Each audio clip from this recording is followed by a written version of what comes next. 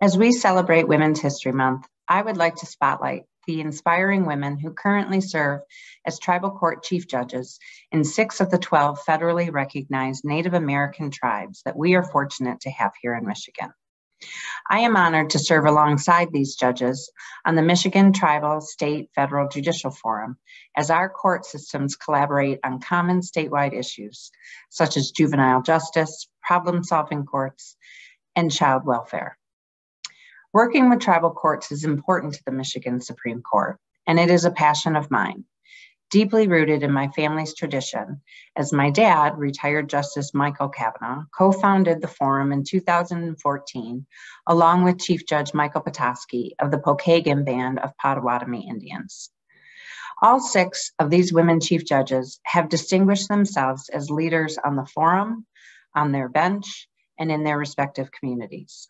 For example, Chief Judge Jocelyn Fabry of the Sault Ste. Marie Tribe of Chippewa Indians and Judge Leah Parrish of the Bay Mills Tribal Court each preside over healing to wellness court dockets, which often work with our state court, drug, and sobriety courts, solving problems and saving lives.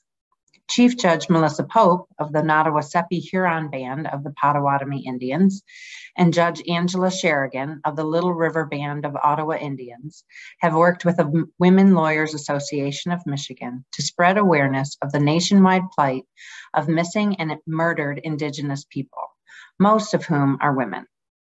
And Judge Ann McNamara is actively involved in creating and curating legal resources and publications for the Hannahville Indian community.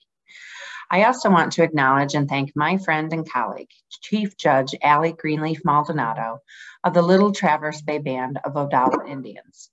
Chief Judge Maldonado was instrumental in drafting the Michigan Indian Family Preservation Act and has established a Healing to Wellness Court as well, a collaborative partnership among the community, service providers, the court, and adults who face substance abuse challenges grounded in Odawa values and teachings.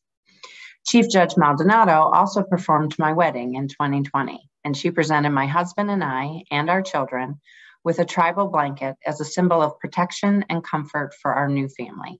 It is a treasured memory of our family. In gratitude to all of my tribal court colleagues, I say miigwech, which means thank you in Ojibwe. As we celebrate Women's History Month, I encourage you to recognize the achievements of these tribal judges and learn more about the rich tradition of Michigan's Indigenous people.